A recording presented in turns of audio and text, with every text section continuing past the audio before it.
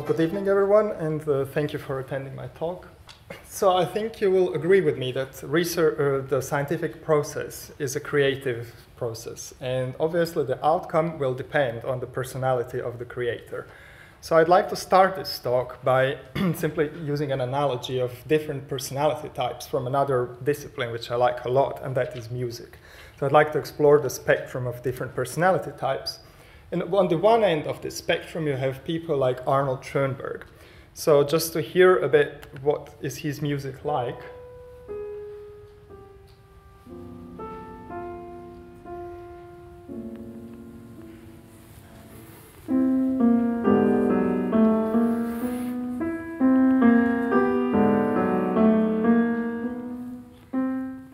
So his music is about intellectual beauty and elegance, shall we say, and also about rules and controls. So Schoenberg invented this direction in music, 12-tone music or serialism, where, for example, it's all about the rules. You set a particular set of musical notes, let's say, and then you have to use them in precisely that order.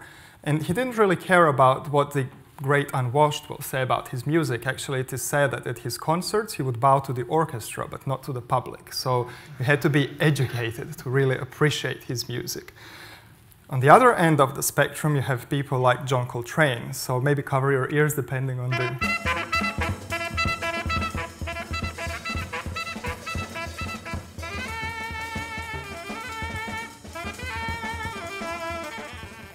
So as you can see, this couldn't be different from what we heard a while ago. So here it's all about direct experience, and it's about improvisation. So you don't really care about the rules. It's about what feels natural at a particular point. And he was also completely different in the sense that he wanted actually people to appreciate his music. So, okay, this actually comes back in research, and in particular in artificial intelligence, which is the field where I'm conducting most of my research. And since the mid-70s, there is this tension between the so-called neats and the scruffies. And there is even a Wikipedia page where you can read a bit more about it. So on the one hand, you've got the neats who appreciate elegance and clarity. So the solution, it's not enough that it just works, but it should also be elegant and nice. There is some inherent beauty in a particular kind of solution. These people also appreciate provable correctness. So it's not sufficient that a piece of software just works, but you also want to know that it will work under all possible inputs. And by necessity, then this means that you focus on logic and formal methods. It's about declarative solutions. So you specify what the problem is in some higher level language, and then you use some general purpose solving, problem solving method to actually arrive at your solution. And obviously, the focus is more on theory. Whereas, on the other hand, you have the so-called scruffies, which maintain that intelligence is too complex to be described elegantly, clearly, and proved correct.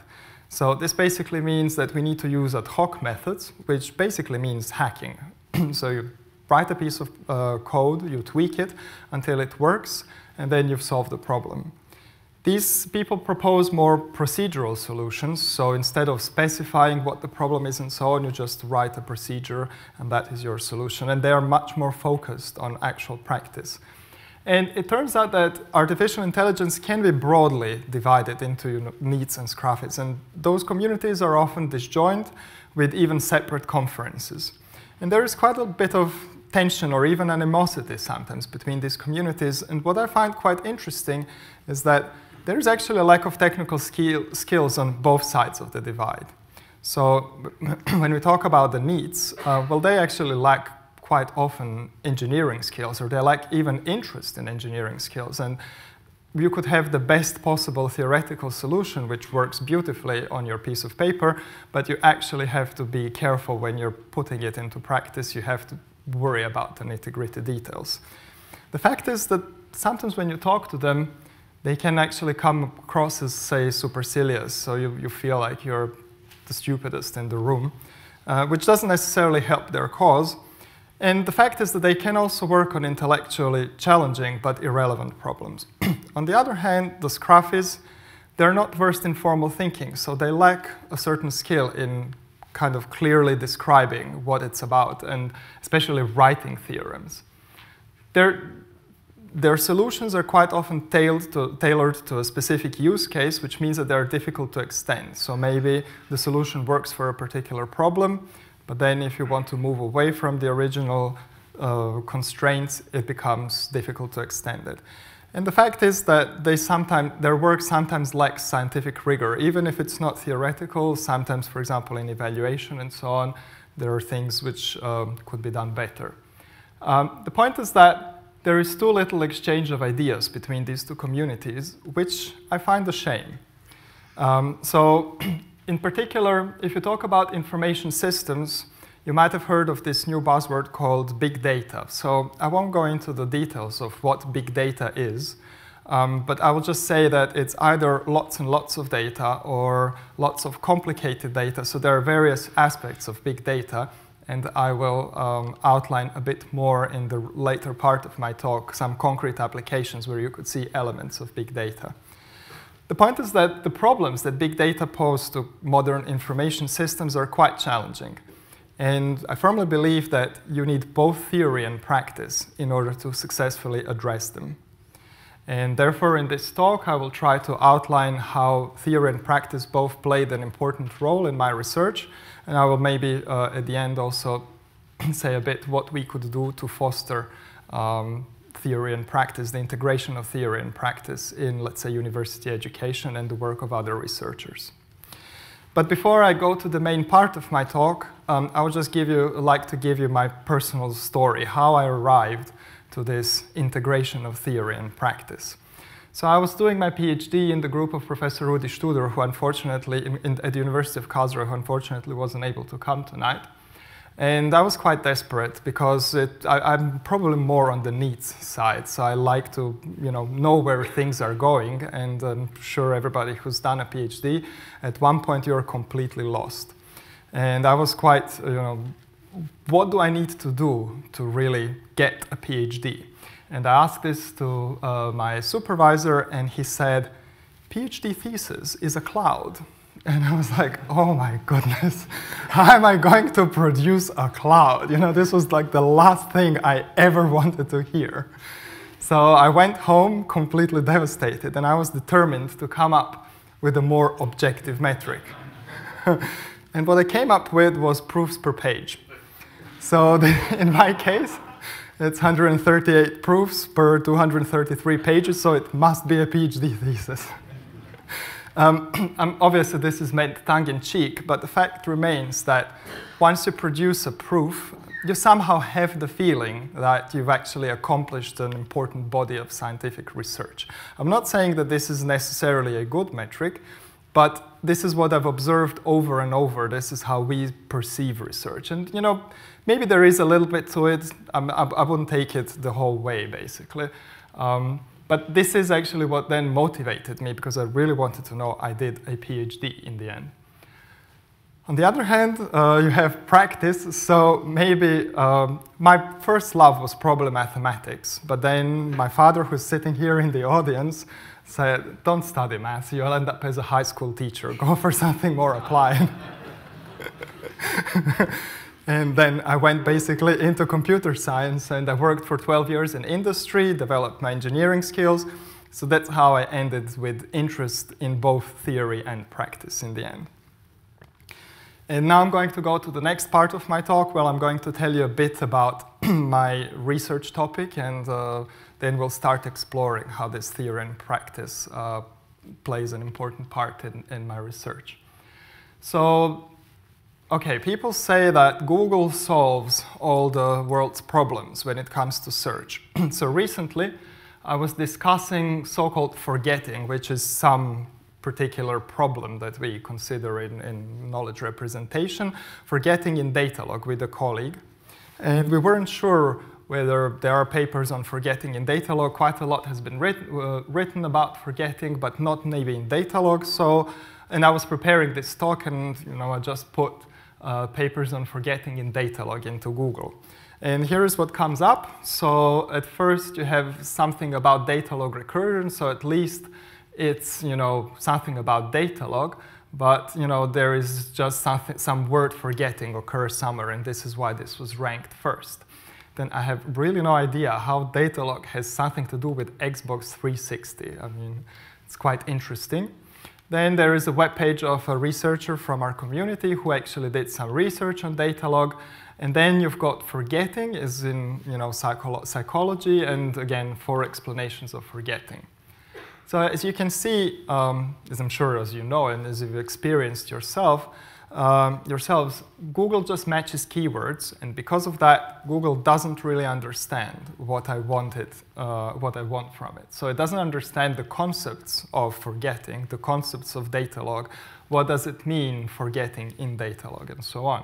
So Google works well if you're looking for a proper noun. So if you're looking for a Royal Society or Roger Needham Award, you will immediately land in the right place. But if you have a more complicated query, and we'll see actually examples of practical applications later on where these complicated queries naturally arise, you actually won't be able to solve this using a technology such as Google. So what is the potential solution to this problem? Well, this, basically. So the idea is if Google doesn't understand our terms, let's explicitly tell it what, let's explicitly annotate information with concrete terms. And hopefully in that way, Google will be able to say what is what. And this can be actually formalized. So the first visionary paper about this whole topic was published in the Scientific American magazine in 1999. The idea was that we would have shared vocabularies, so-called ontologies, which are basically catalogs of terms with complex definitions. So for example, if you're creating, usually an ontology is about a specific domain. So for example, here you have the dog domain, and then you have various terms which describe various parts of a dog. And it's not just about coming up with a unique name, but you also, as we will see later, you can also come up with the definition of what is a shoulder, the part that is, I don't know, between the ribs and elbow or something like this. Of course, for this to make sense, it's not good if I come up with one ontology and you come up with another ontology and we don't talk to each other. So we need to reuse the same ontology in different contexts. And for this, we need agreement from a community of users. But hopefully once when we've achieved that, then what we can do is we can annotate information using these shared terms. And then we can ask questions using shared terms. So then I'm not actually asking just an open-ended query as I did in the slide before, but I'm precisely specifying what it is that I'm looking for. And because of that, this question can be this information can be processed automatically, or at least more precisely. Now, in order for this to work, we need language standards. We need standards for encoding, for annotating this data. We need standards for expressing these kinds of ontologies. Obviously, a drawing like this won't do. So the next thing I will do is I will talk a little bit about the languages that we use to achieve this vision. So what is a language? It's basically a specification that defines modeling constructs and their semantics. So it basically tells me what can I say about a particular domain. Now, the running theme of this research into ontology languages is the so-called complexity-expressivity trade-off. The higher expressivity, the higher complexity of processing. We will see later where this complexity comes from, and obviously, I mean, if the complexity is high, then we will have problems translating things into practice. And because of that, the key research question is, what combination of constructs provides sufficient expressivity for practical applications on the one hand, but on the other hand, can be still efficiently handled in practice? And in the past 20 to 30 years, there's been a lot of research into these questions, and now we have a detailed taxonomy of languages where some are undecidable, which means that you can prove there is no sound and complete reasoning procedure. Some are intractable, some are tractable. Now, I'm going to now go a bit more concretely into different kinds of languages that we use. So there is the so-called stack of languages that is currently in use, and the language at the bottom of the stack is called RDF, which stands for Resource Description Framework. So you can think of it as kind of a graph-like data model. So we have nodes for various things that we want to represent. So for example, here we have the Peter node, which represents some person called Peter. We have a node representing Oxford University, a node representing a course called Introduction to AI. And then we have links, which are in RDF lingo called triples, simply because they connect the subject, object, and the predicate. So for example, this link here intuitively means that Peter works at Oxford. Or Peter teaches Introduction to AI. Now, this part here is the so-called data. I mean, you can make an analogy to databases, but then you have also nodes here which are more akin to a schema. So for example, you have a node here which represents all universities, and then you have this special link called RDF type, which says that Oxford University is a kind of university. And then you can also build hierarchies of terms. So university is a kind of educational institution, which you state using this link here, RDFS subclass of. So in this way, you can describe both your data and your schema. And this is also known, so these kinds of data models were studied already in the 60s and 70s with different properties, obviously, and with different level of, let's say, formal rigor. But they were known under semantic networks or semi-structured data models. So this is the basic way of representing structured or semi-structured data. But then, and already this here can be viewed as a simple ontology. So we can state that a professor is a subclass of employee. But then quite often we need to go beyond these simple subclass statements, and we want to be able to express more complicated relationships. So for example, I'm here using a different syntax. Don't worry about the inverted E's. I'm not going to make you understand that necessarily. I'm just showing that there is a formal way for representing different kinds of statements. So the basic statements are, again, just class hierarchy, but then, for example, we can say if someone has a child, they are a parent, and we write this formally in this way. Another thing that we can do in ontologies is we can represent indeterminate information. So, for example, we can say Peter has a child, some unknown child. We don't know the name of that person. We know that it's some person who is either male or female. So this kind of representing indeterminate information is sometimes deemed to be useful, because if you're trying to integrate information from different sources coming on the web, then it's unlikely that you will be able to completely represent, that you will have complete information. So sometimes this idea of representing indeterminate information is seen as something really important that can actually help you deal with incompleteness in the sources. So it's still debatable, when a hierarchy becomes an ontology. And again, I'm not going to go necessarily into these definitions. At one point, I guess, when these statements become sufficiently complex, then we start calling them an ontology. And again, I'm not going to go here into philosophy, really, what is an ontology. I mean, it's just a logical theory which is written in some formal way, basically. Now, this thing that I showed on the previous slide, the language has its name. It's called the Web Ontology language, and it's based on knowledge representation formalisms called description logics, who were subject of intense research in the past 20 or 30 years. And most of what I told you about studying this complexity versus expressivity trade-off was done within description logics. The language was standardized by the World Wide Web Consortium. And in particular, there is even the second revised version of the standard that I was heavily involved with other people in developing it. And that, for example, incorporated the latest research results in order to improve the expressivity of the language. But maybe even more importantly, we've considerably improved the clarity and the precision of the specification. Now, as we will see, processing ontologies in this kind of languages is quite difficult. I mean, these are, so reasoning requires solving a combinatorial problem, and I will show you concretely where this combinatorial explosion arises. And in particular, the complexity of reasoning in OWL is something very horrible. It is non-deterministic double exponential time. So it's very, very high, basically. A lot of research has gone into understanding where this complexity comes from, and I will talk a little bit about this later.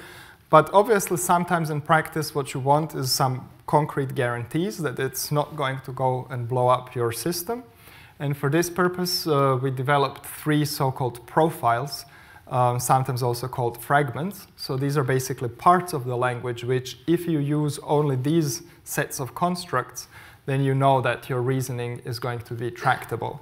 And the so-called OWL2EL profile is used quite often for modeling large terminologies.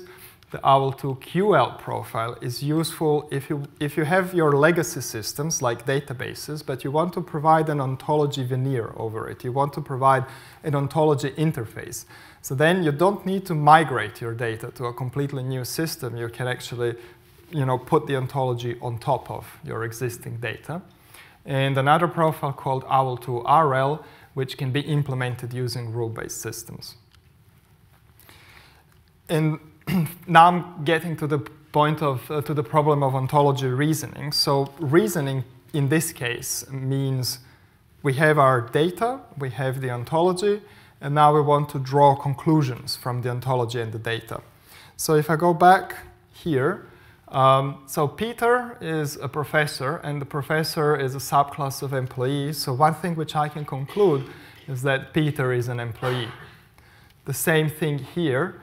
Oxford University is a kind of university, and university is a kind of educational institution, so therefore I can conclude that Oxford University is an educational institution.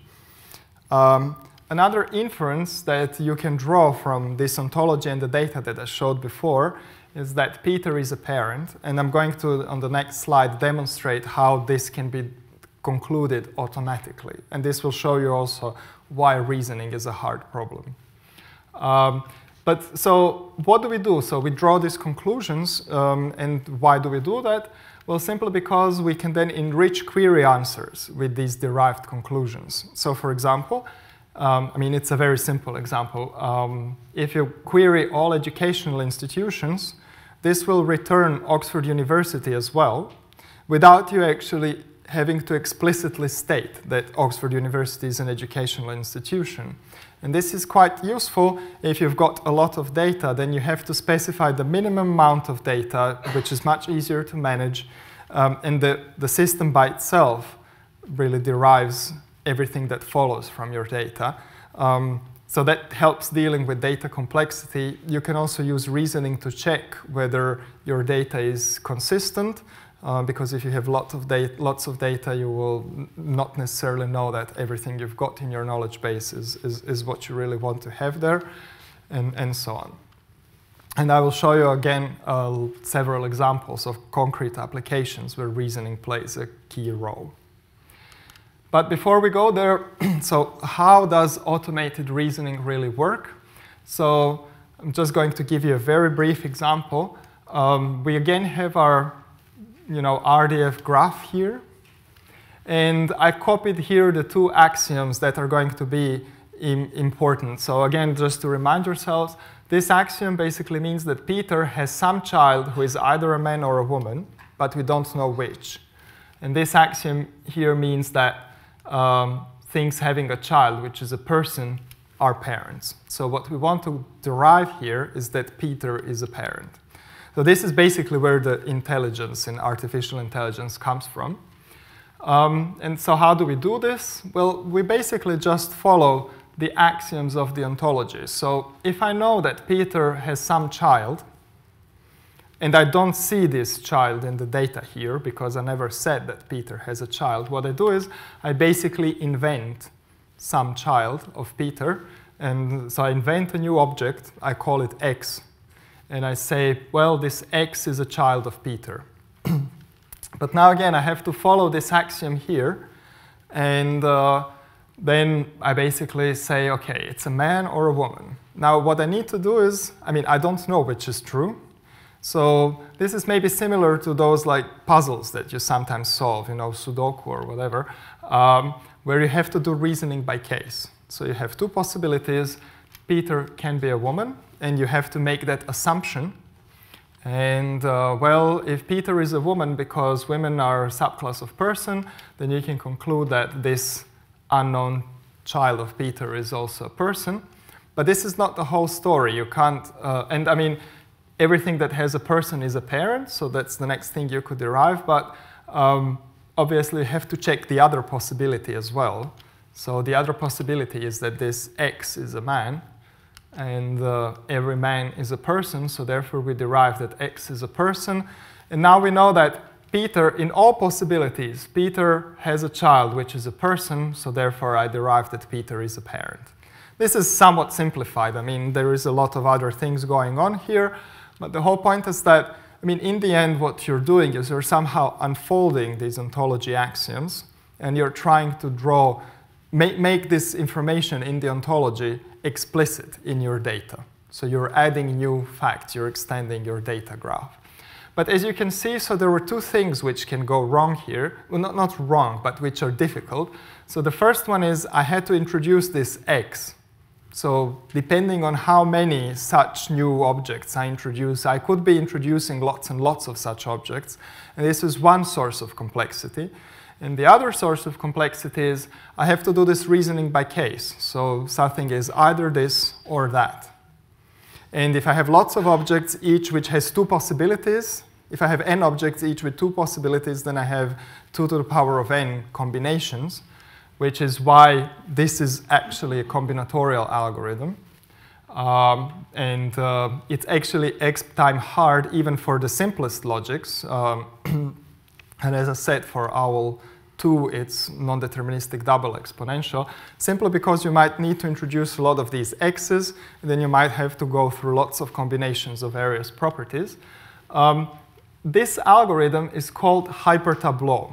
I'll come back to that. So this is something that we developed at the University of Oxford, and we've developed a reasoner based on this algorithm, and this is, let's say, state-of-the-art for complex ontology languages, for very expressive ontology languages.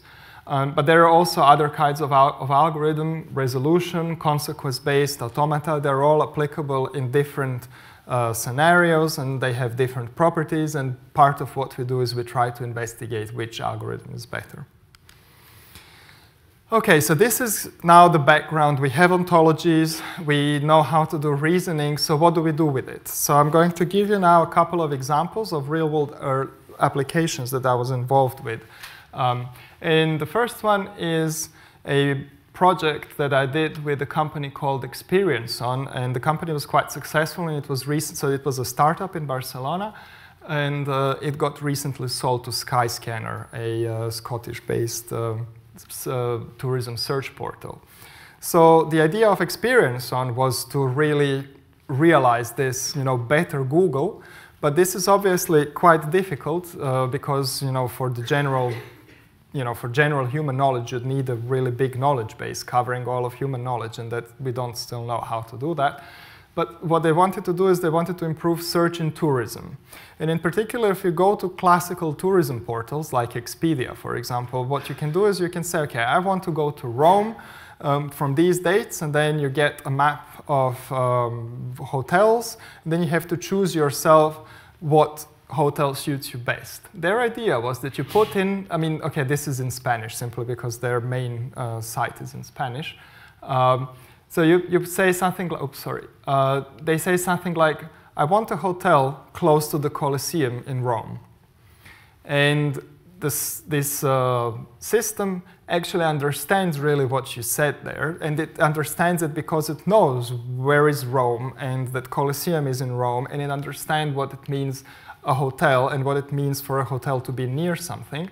And as you can see here, there is Colosseum, and all the hotels were ranked such that they were really close to the Colosseum.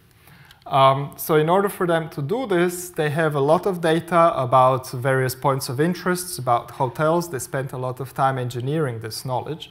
They represent it using an extension of RDF, and they use reasoning because For example, I could have asked, I want accommodation close to the Colosseum. And if I'm asking for accommodation, I should get hotels as well as bed and breakfasts and so on. Or for example, they need to understand what close by means. So again, they use a form of reasoning to do this kind of stuff. So a very nice application that was very successful, where reasoning plays an important part. Another really nice project that we've had was with Samsung. So Samsung wanted to provide so-called context services. And context, so you have your mobile phone has a lot of sensors. Depending on the sensors, you can discover the context of the user. So for example, if a user of the phone is in a shop and the phone knows that you are running out of milk, then you basically remind the user to buy milk. Or for example, if via Bluetooth the phone sees that you're close to your friend and in your calendar you see that this friend has a birthday today, then the phone may ring and say, oh, congratulate your friend the birthday. So the idea of Samsung was basically that you can describe this context declaratively. So instead of using a procedural solution, if in shop and this and that, and writing it all down in Java, they wanted to have a declarative solution where you basically specify how do you interpret sensor readings to discover various contexts, and then depending on the context, what action you then really do. And you do this using an ontology, and then you use reasoning to detect the current context from the current sensor readings and to actually suggest a course of action. And this was a nice project. A particular challenge was because these sensor readings change from second to second. I mean, you're driving somewhere and your position changes continuously. So one thing was we had to come up with a way to handle these changes very quickly. And obviously this was supposed to run on a mobile phone which has limited computational resources. Another application, also an industrial application, was with EDF Energy in Paris. So it turns out that in France, energy companies are required to produce customized energy-saving advice for their consumers. And for that, obviously, you could also hard-code a bunch of rules, what to suggest in which situation. But their idea was, again, that they wanted a declarative solution where you describe customer situations in RDF. So here you have a customer, and then you describe a kind of house that the customer lives in, and the house has air conditioning, is located in a particular region of France, and then you have weather information, and then you take all this in, and then you again have an ontology, which basically tells you how to interpret all this data, and then you use reasoning to actually come up with the actual tip for the customer that is then actually printed on their bill. And as far as I know, there are currently 200,000 trial customers who are using this service, and they're actually getting their advice computed using these kinds of techniques. Now, there is a research project that we have. So all these were real, like, industrial projects, whereas this is more an EU-funded research project, whose subject is information integration, and one domain is gas and oil. And this is with a Norwegian company called Statoil. So Statoil have a lot of data about exploration, so a lot of geological data, or about production. So these are two different scenarios, actually, exploration and production. And this is a prototypical big data application. So you have lots of data, which is very complex. So there are thousands and thousands of different tables in various relational databases. All this data is distributed across many different systems. And as a consequence, when, for example, people want to decide where to explore for more oil, it can take weeks to formulate queries to actually get the information from these databases. And even, just exploring the data, just browsing it, maybe you find something interesting, is also quite difficult because of this distribution. So the goal is to actually try to integrate all this data, but this has to be done within their IT infrastructure. So they're not obviously going to replace all this with a bunch of reasoners in the back end. So we had to find a way to actually put reasoning and bring ontologies and reasoning on top of their existing infrastructure. And there seems to be quite a lot of potential for impact because all of this translates in the end into real money. And then the final application field is healthcare and life sciences. So you might have heard of the SNOMED CT ontology. So CT stands for Taxonomy of Clinical Terms. It's an ontology developed by an international consortium of, I think, 25 countries. It contains about 400,000 definitions of medical terms, various diseases, relationships between these diseases. And it's used in these countries, including the UK, for annotating medical records. So when you actually go to your GP and he's actually coding what's wrong with you, then they're doing it using terms from the SNOMED CT ontology. And because it's such a complex ontology, it contains lots of classes, lots of complex definitions. So the ontology was developed using reasoning. And reasoning was used mainly to classify and check for equivalences. So it's basically a kind of quality control. Then you've got the OBO Foundry, which is about a repository of about 100 biological and biomedical ontologies. And there are also, people are using reasoners to check whether independently developed ontologies can actually be put together without incurring some kind of contradiction. There is the BioPax ontology, which is used for exchange of biological pathways data. So on the whole, healthcare and life sciences were one big application areas for this kind of research. So I'm done now with the typical applications. And in this last part of my talk, I'm going to tell you a little bit about the typical research topics, the research challenges that we need to address in order to bring this to fruition. And I'm going to tell you then a little bit about what I did and how theory and practice plays a role in all of that. So I've broadly classified the research topics into 3 groups. The first one is about language and its expressivity. So why do we want to increase the expressivity of the language? Simply because we want to be able to model a domain more faithfully. And then when we extend the language, then we want to actually investigate computational properties of this extension, how hard it is to actually process this new language. Another strand of research involves improving scalability of ontology systems, which means you want to handle more data and or more complex data. And that involves developing alternative reasoning algorithms or optimizing existing algorithms for typical problem instances, characterizing sources of complexity, and so on. And the final group is developing support for common user tasks, such as developing actual reasoning systems. Explaining inferences was quite important because it doesn't suffice for a system to just say Peter is a person. You want to know how the system actually came to that conclusion. Ontology modularization and reuse. So if you have this ontology consisting of 400,000 classes, how do you reuse it in a new context? Ontology mapping, if you have 2 ontologies talking about similar domains, how do you kind of bridge the gap between the 2 sets of terms? So in the rest of my talk, I'm going to tell you a little bit more about what I did in this whole landscape. So I'm going to start with these ontologies versus rules. So on the one hand, you had these ontologies and description logics, but then there is another very prominent knowledge representation paradigm based on rules. And you will see an example of a rule shortly, but you can think of a rule as an if-then statement. If these things hold, then something else must be true as well.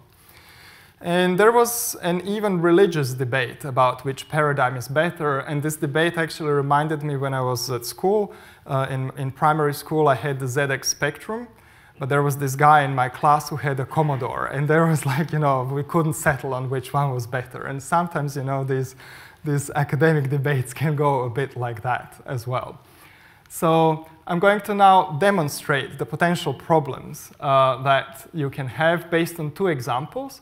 So the first one is a biblical example. So you have Cain and Abel, and they're both children of Adam, and Cain hates Abel. And on the other hand, you have Romulus and Remus in exactly the same relationship, but For the purposes of this example, let's just pretend that we don't know who their father was. I mean, the father was the god Mars, but let's say that this is one of these blank nodes or one of these x's that I had to introduce during reasoning. So this is my data, and then let's say that we want to state something like a person who hates his sibling is a bad child. So we can express this rule using a rule, which basically we write like this. So we say if x is a father of, if x has father z and y has father z and x hates y, then bad child x.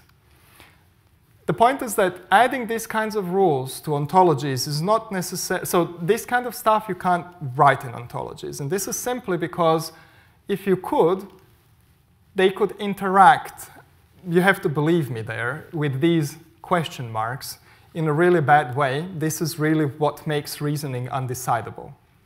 So this is the actual source of complexity. So it's all about seeing what kind of rules of this form we can add while these question marks don't cause us any problem. But then, this means that we have to cut down on the expressivity of the language, but then we can't actually express something, and people just want to express what they want to express. So one solution that I proposed was the so-called DL-safe rules, which is quite simple, actually. So we'll just simply don't apply this rule to these question marks. So this means that in this particular example, we would arrive that Cain is a bad child, but not necessarily Romulus, because this guy here has unknown name, and we don't know, we can't apply this rule to it. It all gets a bit more technical, but the point is that people actually really liked this solution, and it was integrated into all major reasoners out there these days, and it was used quite extensively in practice. Another problem that arises with ontologies and data expressed in the semantic web, what if we ask the question such as, is Peter a child of Adam? Well, there is no Peter here. I never said anything about this. And if you come from, let's say, databases, then the answer would be no. There is no information about this in databases, in a database, so the answer is no. Interestingly, in ontologies, the answer is don't know. This is simply because I never excluded that possibility. This is what is called, more formally, an open world assumption. So things which I don't explicitly exclude could hold. And this is what we've got in mathematics. I mean, we don't know whether P is equal to NP, so we have to assume that we just don't know.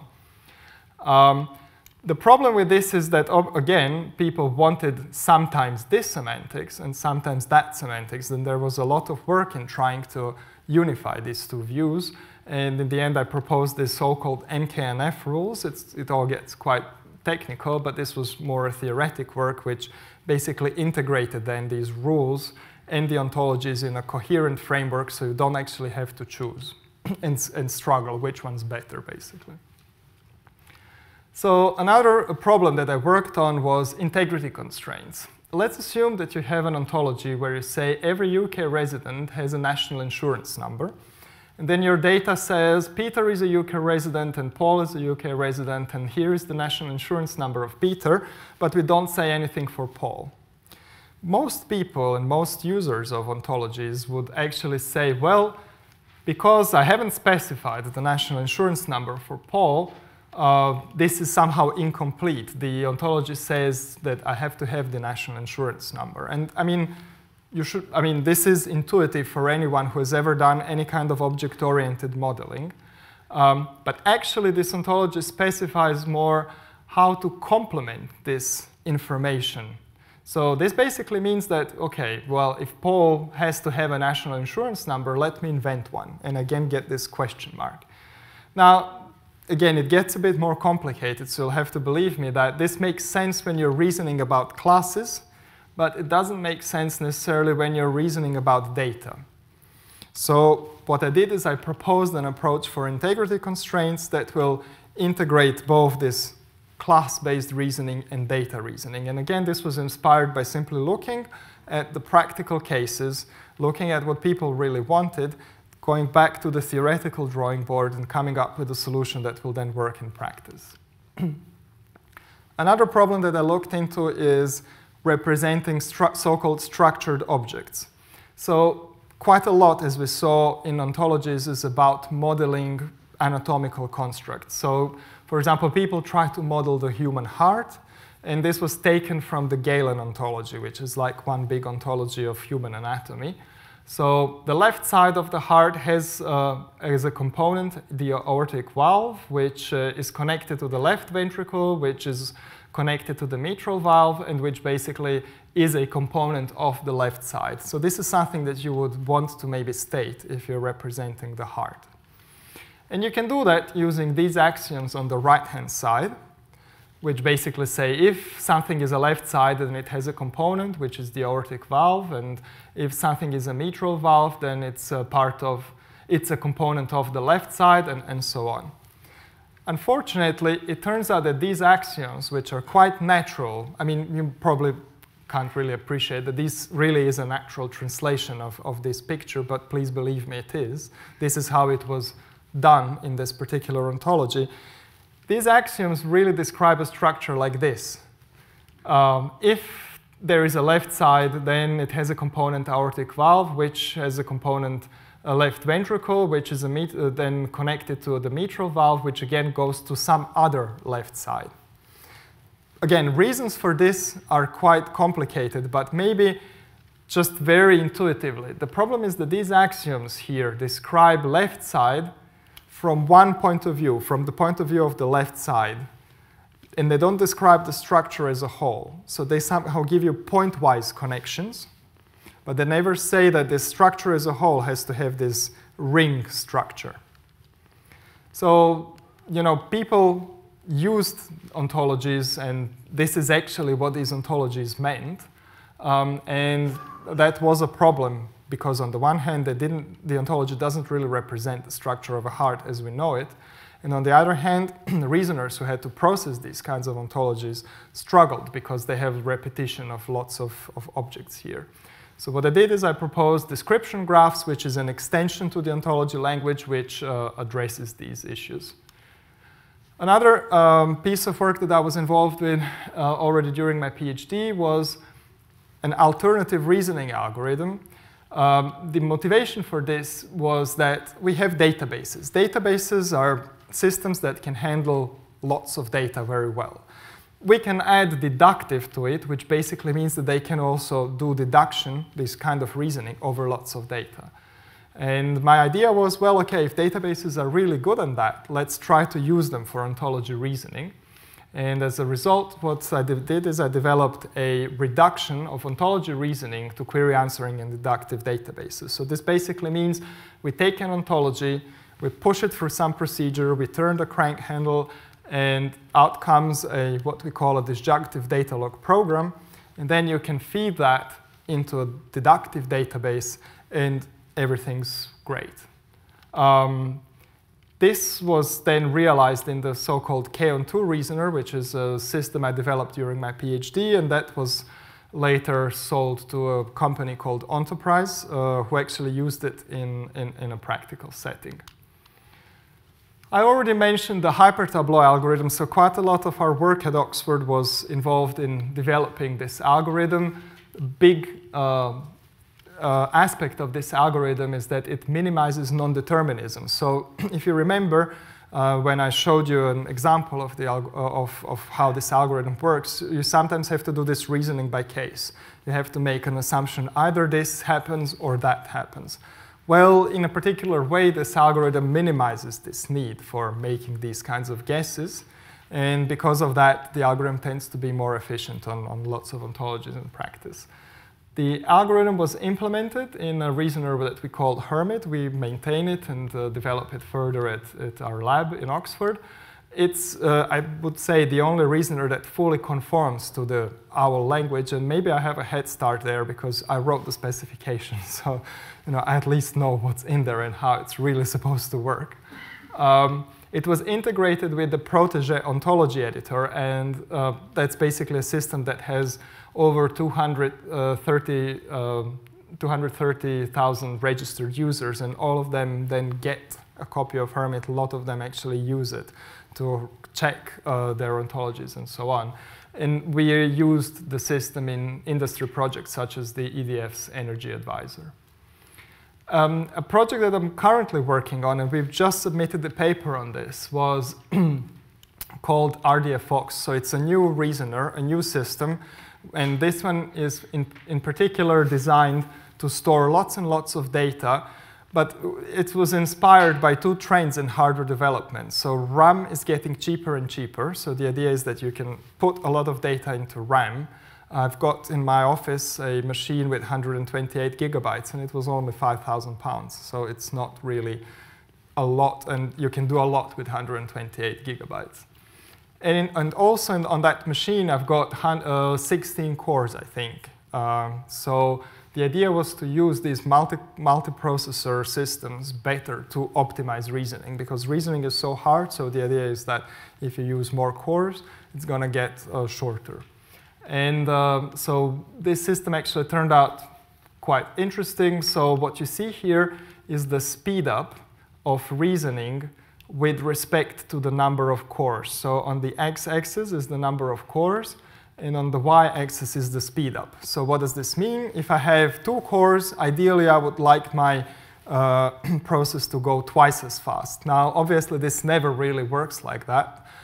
Because there is always some interference between the cores. But what we can see here is that in some cases we got a speed up of something like 19, for example, with 32 cores, which actually is quite impressive. So if you put this into formulae, we managed to parallelize between 88 and 98% of the work. So, you know, that's, well, we'll see what they say at the conference where we submitted it. And again, you know, this involved developing a new algorithm, but also, on the other hand, not just doing theoretical work. I really had to read machine code and see why is it going like this. I had to think about, you know, CPU caches and how they are actually transported between different cores in a machine. So again, whole range from theory to practice. Within this RDFox project, another strand of research that we are doing is evaluating complex queries. Now, query evaluation is actually an NP-hard problem already in databases. There is nothing we can do about this. It's just a hard problem. Now, in databases, this is not really a big issue because queries tend to be small. You have like 2 or 3 joins, and in the end, you know, you have lots of heuristics that make things work well. In these kinds of systems, queries become suddenly very large, partly because you have very little bits of information. You have all these arcs, and to actually retrieve any useful information, you have to cross a lot of these arcs, and that basically means that you have lots of joins over this graph. And suddenly, this NP hardness comes and bites you, basically. So this intractability result really becomes important. Now, the theoreticians have been working for the past 10 or so years, or even more, on a particular measure called tree width. So you have a query. You can measure how close this query is to a tree. So this is very roughly. There is a lot of theory behind it. And if this number is small, then you can prove, actually, that query evaluation shouldn't be too hard, should be polynomial in that number. But this was purely theoretical work. There is one practical paper which, in my opinion, doesn't really conclusively show the benefits of that approach. So what we are doing is we're trying to take these results and actually make them practicable.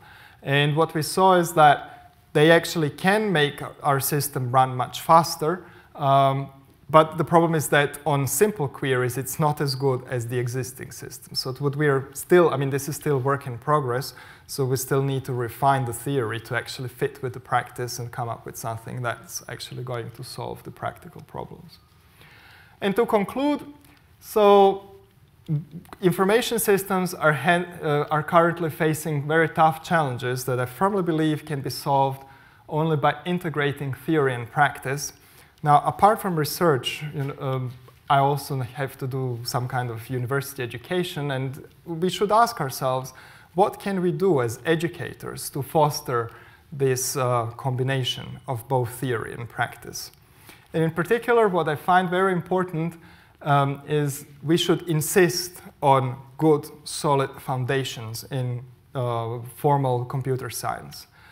Unfortunately, these things tend to kind of be lost from the curriculum, which is really unfortunate. I mean, we should insist on discrete mathematics, set theory, automata, mathematical logic, foundations of programming, database theory. This is really the bread and butter. This is what will enable future engineers and researchers to actually solve these kinds of problems. And what I find is also really important, we shouldn't insist on this dumbing down. I mean, things somehow tend to get simpler and simpler as time goes by, and I'm quite strongly against that. We should keep all the technical details. Yes, it's hard, but they should get their degree for something in the end. But on the other hand, which is a bit difficult if you're made to pay £9,000 per year, but okay, let's leave that on the side. But a dry presentation style is going to be counterproductive. So we need to find a way to bring these practical aspects into these courses. Now I was thinking about how we could do that, and maybe the idea is to get the theoreticians in a department to teach practical courses and get the practitioners to teach theoretical courses. I don't know. This might be quite a cruel way of really improving the quality of our education. And just to summarize, I really believe that we need to raise a generation of scruffy neats. And on that note, I will conclude here. So thank you very much for your attention.